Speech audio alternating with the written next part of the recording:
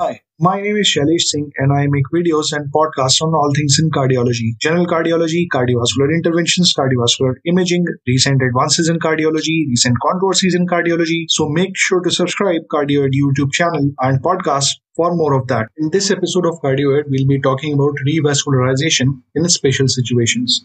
These special situations include pregnancy, elderly patients, chronic kidney disease, spontaneous coronary artery dissection, revascularization before non-cardiac surgery, and revascularization to reduce ventricular arrhythmia, and revascularization in patients with cardiac allograft. Revascularization in pregnancy.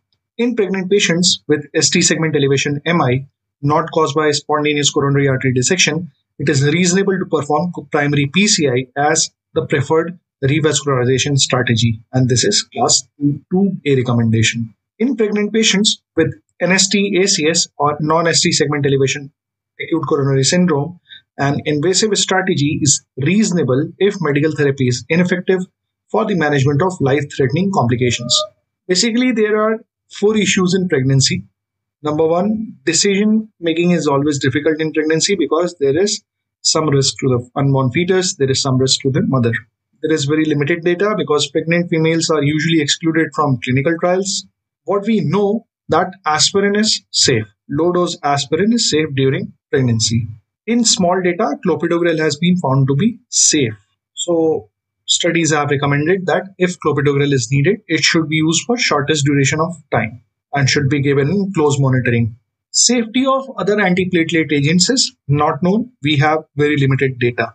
The coronary revascularization in patients with pregnancy and ST segment elevation MI is typically by PCI.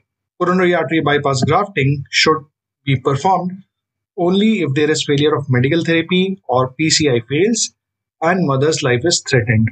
Studies have found that invasive approach for treatment of acute myocardial infarction is associated with significantly lower in-hospital mortality rate.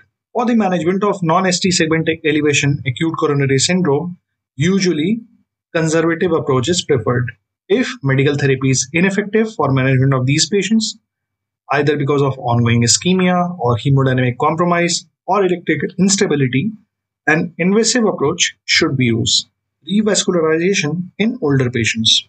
In older adults, treatment of coronary artery disease should be based on individual patient's preference, cognitive functions, and life expectancy.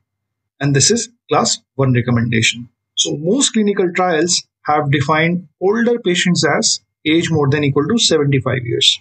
There are many challenges which are there in patients with old age, and these include the presence of comorbid conditions, complex clinical presentations. There is increased bleeding risk in these patients, so we have to be very judicious with our antiplatelet agents. There is increased risk of stroke. Patients are usually on multiple drugs and there are possible multiple drug interactions. Older patients benefit from revascularization to the same extent as the younger patient. And optimal strategy for revascularization should be chosen according to the patient's relative outcomes after PCI and CABG are comparable in older patients. And CABG is better at achieving the complete revascularization, whereas PCI is preferred for frail patients. Revascularization in patients with CKD or chronic kidney disease. In patients with chronic kidney disease undergoing contrast media injection for coronary angiography, measures should be taken to minimize the risk of contrast-induced acute kidney injury. And this is class 1 recommendation. In patients with ST segment elevation MI and chronic kidney disease, coronary angiography and revascularization are recommended with adequate measures to reduce the risk of acute kidney injury.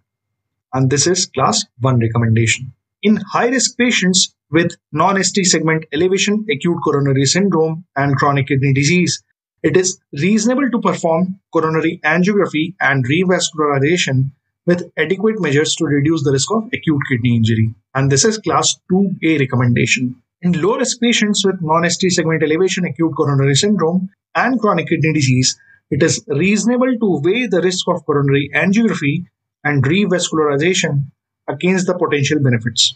And this is class 2A recommendation. In asymptomatic patients with stable CAD and chronic kidney disease, routine angiography and revascularization are not recommended if there is no compelling indication, and this is class 3 recommendation. A large number of patients undergoing PCI have underlying CKD. It has been said that approximately 30 to 40% of all the patients undergoing PCI have concomitant chronic kidney disease. These patients have worse outcome after acute myocardial infarction or PCI.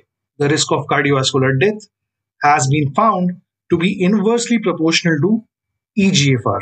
Also, patients with CKD who present with acute coronary syndrome are less likely to receive guideline directed medical therapy or invasive angiography as compared to the patients with normal renal functions.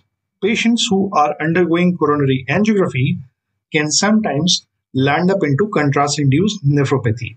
And pre existing chronic kidney disease is the strongest independent risk factor for the development of acute kidney injury. And higher stages of CKD is associated with higher risk. How to prevent the contrast induced nephropathy? So, adequate hydration and minimization of contrast volume are the main strategies for prevention of contrast-induced nephropathy. High-dose statins have been found to reduce contrast-induced nephropathy. This is because of their anti-inflammatory effect. This is because of their pleiotropic effect.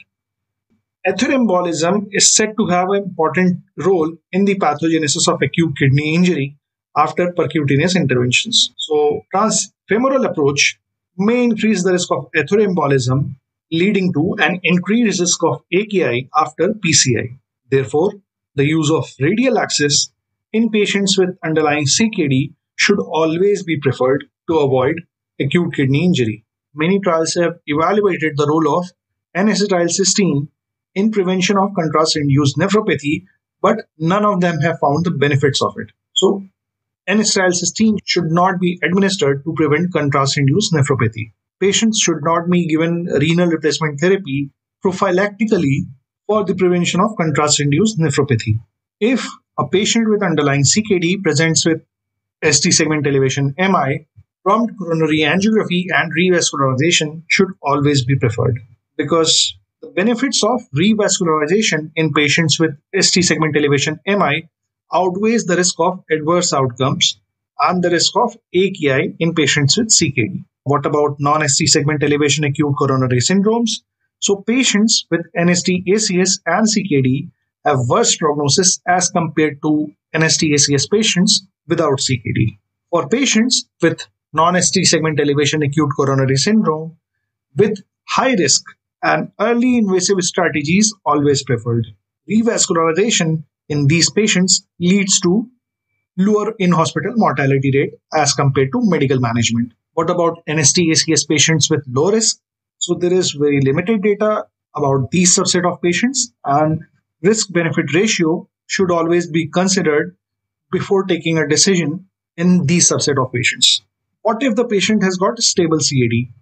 So ischemia CKD trial was the first randomized trial which evaluated the role of initial invasive strategy versus initial conservative management in patients with chronic stable ischemic heart disease with chronic kidney disease. In this study, patients with stable ischemic heart disease with at least moderate CKD and moderate ischemia were included, and they were randomized to either initial invasive strategy or initial conservative management. The trial found that an initial invasive strategy did not demonstrate a reduced risk of clinical outcomes or improved quality of life measures compared to initial conservative strategy. What about revascularization in patients before non-cardiac surgery? In patients with non-left main or non-complex coronary artery disease who are undergoing non-cardiac surgery, routine coronary revascularization is not recommended solely to reduce perioperative cardiovascular events. Patients with significant CAD who are undergoing high-risk surgery have an increased risk of perioperative cardiovascular events. So, what are these high-risk surgeries? These high-risk surgeries include solid organ transplantation or vascular surgery. The routine prophylactic revascularization does not reduce the risk of death or cardiovascular events. The authors have remarked that revascularization should not be done for the sole purpose of reducing perioperative complications, in the patients, and it should be considered in patients with the symptoms or other indications for revascularization. Most of the guidelines have usually excluded the patients with high risk coronary anatomy. Trials have shown that there is no clinical benefit from routine revascularization in patients before the vascular surgery. The CARB study had randomized approximately 500 patients with more than equal to one significant coronary lesion to revascularization or medical management, and the trial found that there was no difference in 30-day or 1 year mortality or death. An important point to remember is that this study had excluded the patients with left main CAD, left ventricular ejection fraction less than 20%, and severe aortic stenosis. So the results of this trial may not apply to these patient population. Revascularization to reduce ventricular arrhythmias. So in patients with ventricular fibrillation, polymorphic ventricular tachycardia, that is VT, or cardiac arrest, revascularization of significant CAD is recommended to improve survival, and this is class 1 recommendation. In patients with CAD and suspected SCAI-related monomorphic VT, revascularization is not recommended for the sole purpose of preventing recurrent VT, and this is class 3 recommendation. These recommendations are in accordance with 2017 HRS ACC AHA guidelines for management of ventricular arrhythmia and prevention of sudden cardiac death. In these guidelines, it was recommended that for secondary prevention of ventricular tachycardia in patients with ischemic heart disease, if the patient was a cardiac arrest survivor or had sustained spontaneous monomorphic ventricular tachycardia and had ischemia warranting revascularization, then patient should be revascularized and then reassessed for risk of sudden cardiac death. This was class 1 recommendation as per the 2017 ACC, AHA and HRS guidelines, and the current document also recommends the same. Monomorphic VT in non-acute setting is attributable to SCAI-related re-entry or increased automaticity rather than ischemia. In large cohort studies, elective revascularization has not been found to reduce ventricular arrhythmia in stable patients. SCAI-related re-entry or increased automaticity cannot be treated by revascularization, and revascularization in these subset of patients is not recommended by the 2021 ACC, and SCAI coronary revascularization guidelines. Revascularization in patients with spontaneous coronary artery dissection. So in patients with spontaneous coronary artery dissection who have hemodynamic instability or ongoing ischemia, despite conservative therapy, revascularization may be considered feasible, and this is class 2B recommendation. Routine revascularization for spontaneous coronary artery dissection should not be performed, and this is class 3 recommendation. Firstly, what is a spontaneous coronary artery dissection? So spontaneous coronary artery dissection is interruption of coronary intimal layer followed by intramural hematoma. This intramural hematoma can progress and cause vessel compression and may present as acute coronary syndrome. Most of these spontaneous dissections usually heal by themselves. Some of these patients may have symptomatic ischemia. The management of this condition is challenging. Most of the patients are managed conservatively. In patients who have got ongoing ischemia or vessel occlusion or hemodynamic instability, revascularization may be necessary. It is important to remember that the guide wires that we are using in PCI may propagate the dissection. Stents, balloons, and the hardwares that we are using in the PCI can lead to propagation of dissection and worsening of intramural hematoma. There are challenges which are associated with coronary artery bypass grafting surgery also. Many patients land up with acute graft closure if CABG is performed onto a dissected vessel. Trials have found that the failure rate for PCI for spontaneous coronary artery dissection is very high. That is approximately 35 to 53%. And 9 to 13% of the patients might land up requiring urgent CABG.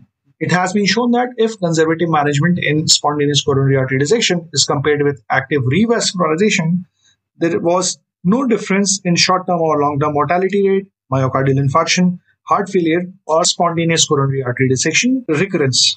Revascularization in patients with cardiac allograft. In patients with cardiac allograft vasculopathy and severe proximal discrete coronary lesions, revascularization with PCI is reasonable, and this is class 2A recommendation. Cardiac allograft vasculopathy is the most important cause of death after the first year after heart transplantation. Cardiac allograft vasculopathy is often diffuse and characterized by concentric and rapidly progressive intimal hyperplasia. Definitive therapy for cardiac allograft vasculopathy is retransplantation. There is always a scarcity of donor organs, so revascularization with PCI is an important palliative measure in patients with focal disease. This was a discussion on revascularization in special populations and situations. We were talking about 2021 ACC, AHA, and SCAI guidelines on coronary revascularization. You are listening to Cardioid, and we'll meet again in the next episode.